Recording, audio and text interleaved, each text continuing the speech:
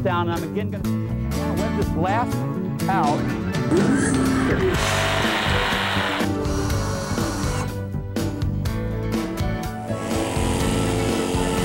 Dry fit this thing into the boat.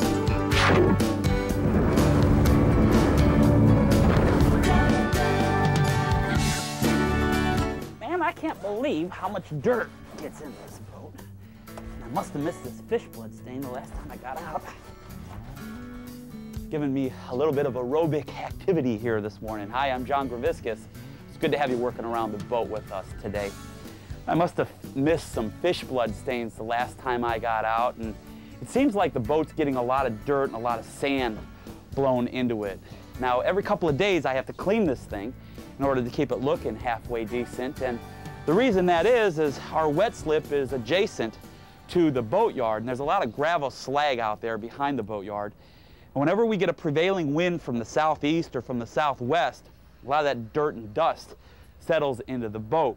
Now, what would be nice is if we had some sort of canvas enclosure to keep that dirt out of here, and that's exactly what we're going to be getting into today here at ShipShape TV. Now, we also have a professional boat detailer who's going to be joining us, and he's going to show us how to better attack some of these stubborn stains. So here's the trade-off.